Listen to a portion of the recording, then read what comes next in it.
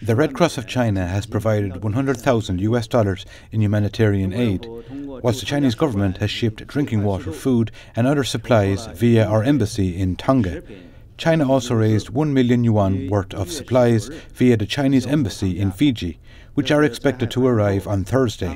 With plans to ship a further 20 million yuan worth of aid in the future, there are also plans to send 2 military planes carrying around 33 tons of supplies to Tonga this Friday. And the Chinese Navy will send ships to transport large tools and equipment to help with the relief effort in the coming days.